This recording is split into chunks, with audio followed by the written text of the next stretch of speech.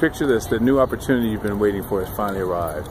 And all you have to do is step confidently into it and say goodbye to the old way of life or the old way of thinking. And most of us say we want that new awareness or that new opportunity. In fact, when we have an opportunity to step into it, we step into it, but we don't fully close the door to who we used to be. In fact, most of us keep the door cracked. We find ourselves constantly peeking through the door, looking at who we used to be.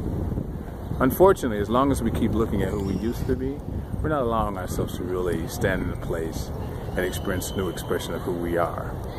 So how many of you have that door cracked? In other words, how many of you have not allowed yourselves to really experience a new you because you won't close the door to the old you?